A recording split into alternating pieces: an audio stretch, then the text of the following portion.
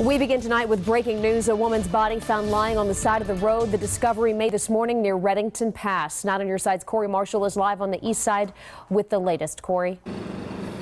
Jen, it's an interesting case. Deputies thought they were originally responding to a suicide call earlier this morning.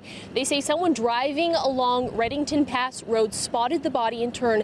They called 911. Now, here is what we know.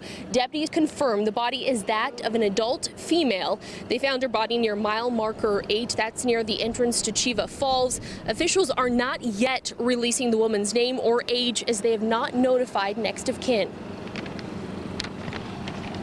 From the point that we talked this morning, you had mentioned that it was probably a suicide. You were looking into the possibility it was a suicide.